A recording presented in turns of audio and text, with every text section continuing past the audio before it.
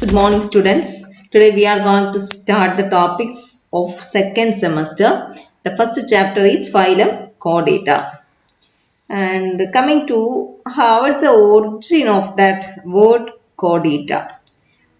Coda means string or cord. Eta means bearing.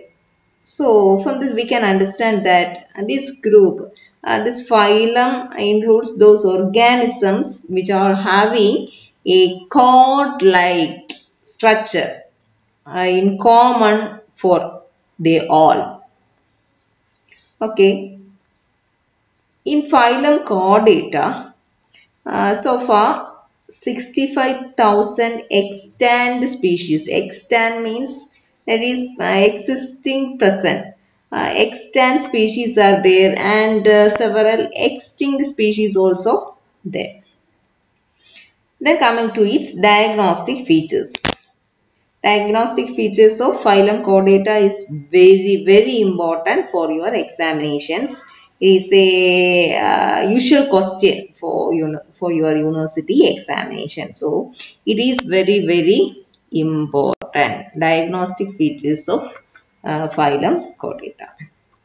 First diagnostic feature is about notochord. The origin of this term, it originated from Greek and Latin. From Greek, that noton, that part emerged, and it means back, and coda is a word in Latin that means cord. So in the back side a cord-like structure is present, and so notochord is a cord-like structure that is usually present in the back of those chordata or chordata. Okay, that's about the origin of this term. Then what is the definition? How can we give a definition for this notochord? Notochord means it is a solid flexible rod. Solid flexible rod. Solid flexible rod located just below the nerve cord. This is the nerve cord. Suppose this is the nerve cord. Position. What about the position? It lies just below the nerve cord. It is a solid one and a flexible one. Flexible rod. Okay, I will show you its image.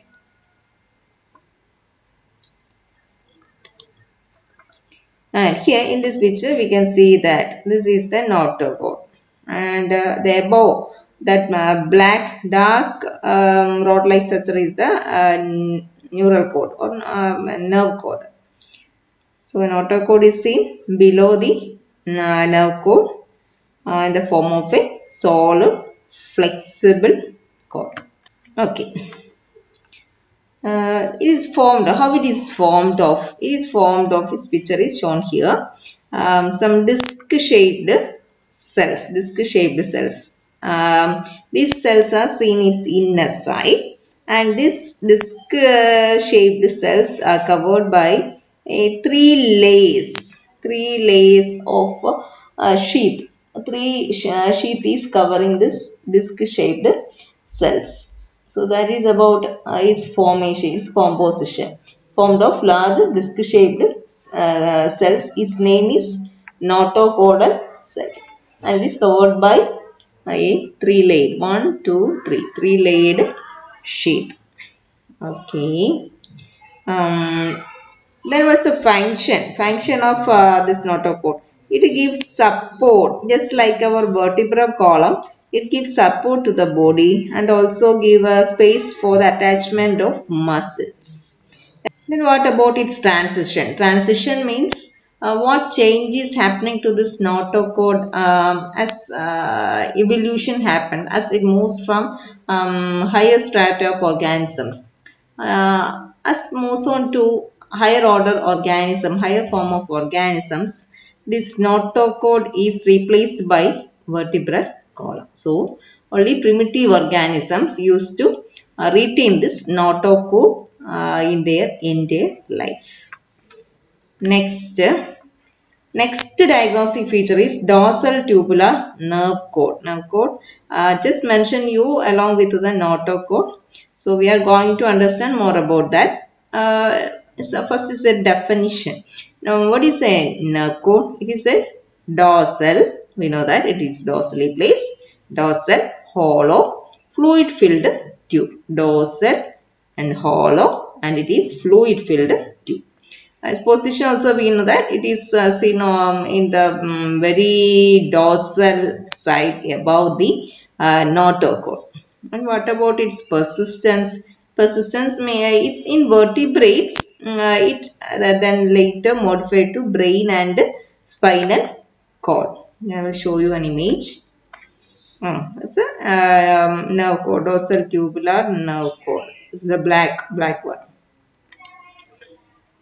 Then coming to next diagnostic feature, that is pharyngeal gill slits or clefts.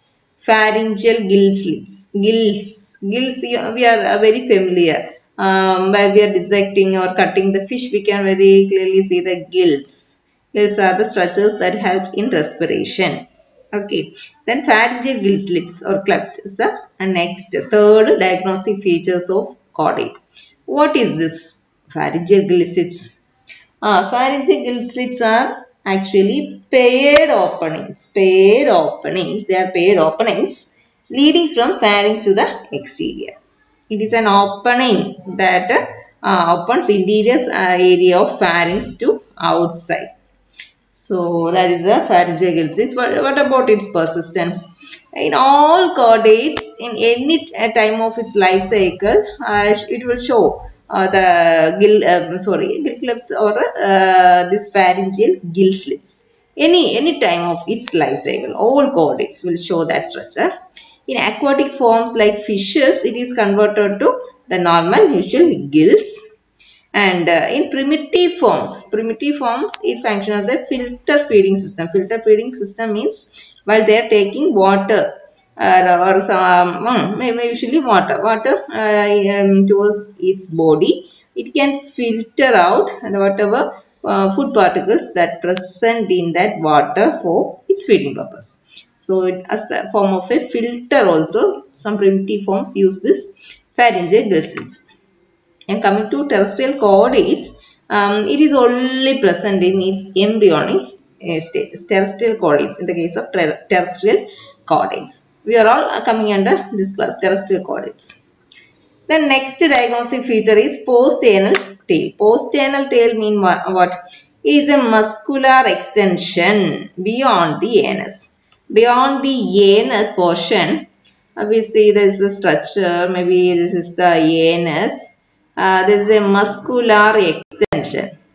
This extension is called the post-anal tail. It is devoid of any type of viscera. Viscera means any type of internal organelles or coelom, but only blood vessels are present. Blood vessels only are present. That's about post-anal tail. I'll show you this image. This is the post-anal tail. Fleshy extension.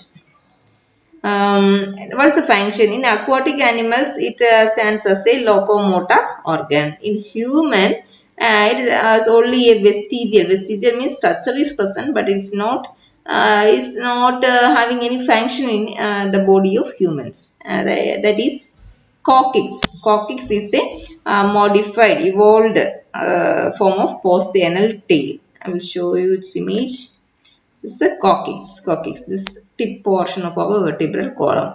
This is a vestigial structure. That is in lower forms, it is the post-anal. It stands as the post-anal tail.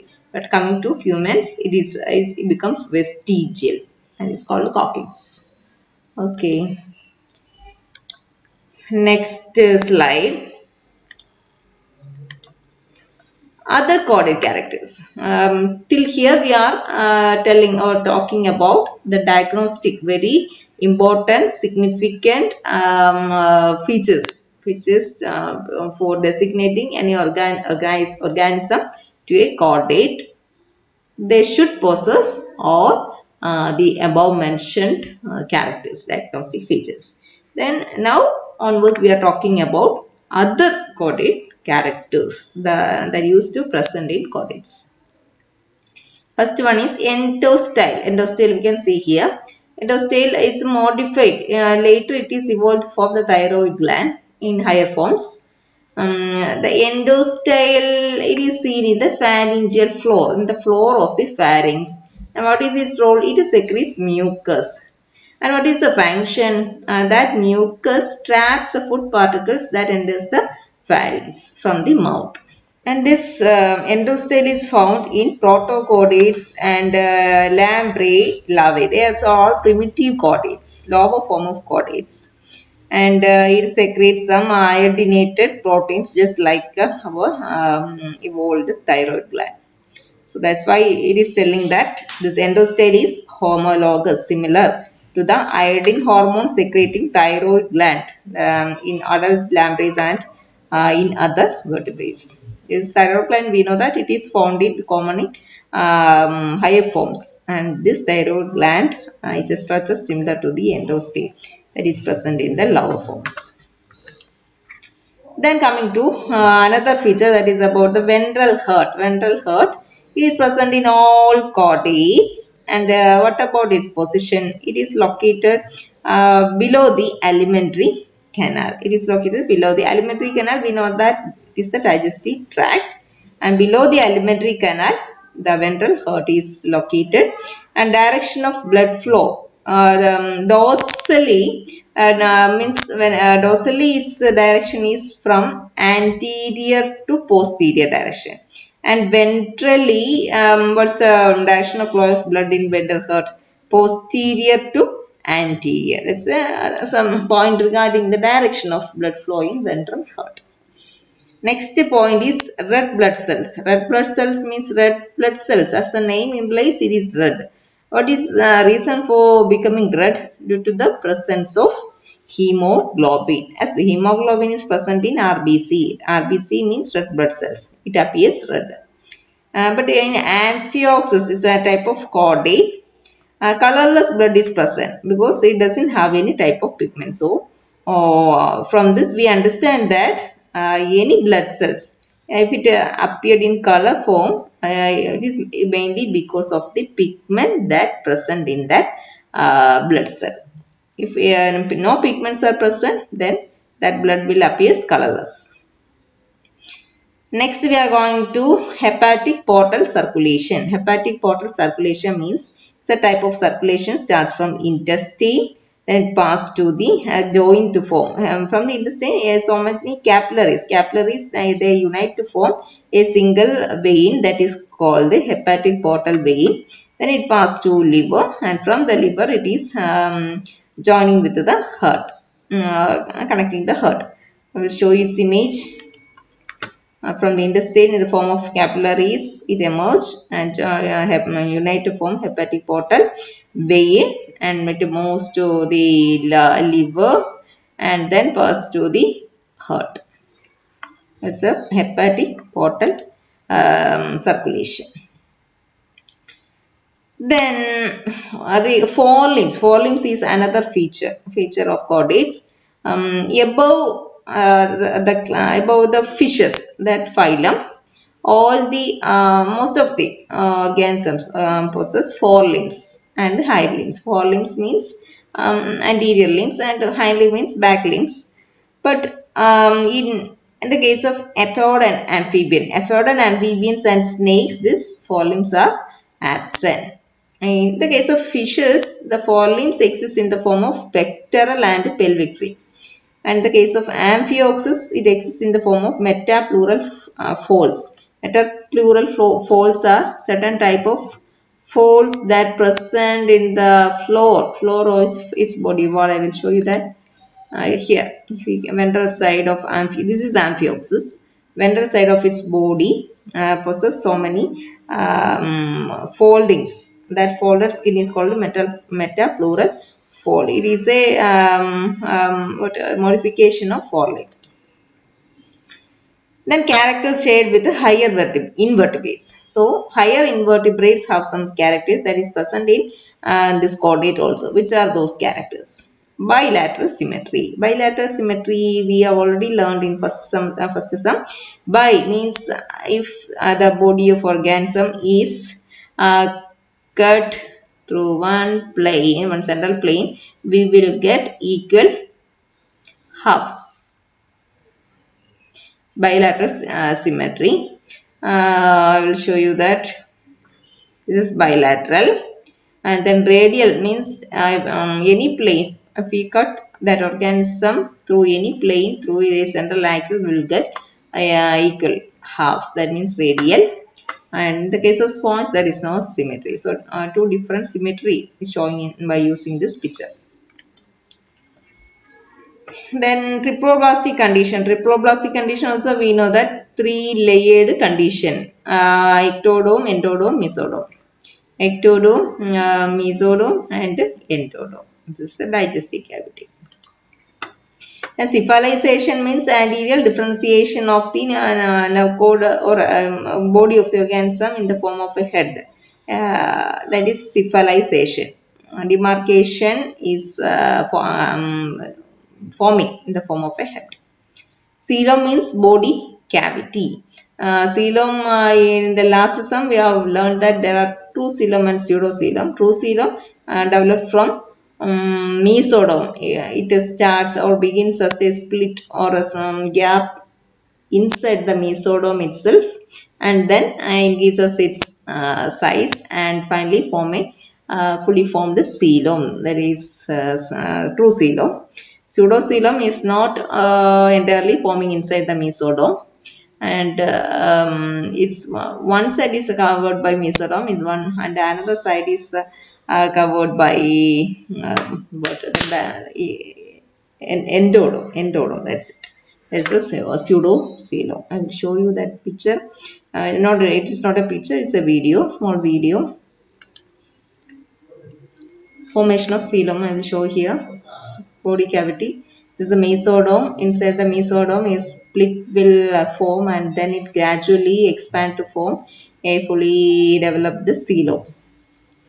Now it become a fully developed coelom. And in some other forms like deuterostomes, a mesodome emerges in the form of pockets and then pinches off from it and then forming a coelom. This is the two type of formation, two method of formation of coelom. Okay, next.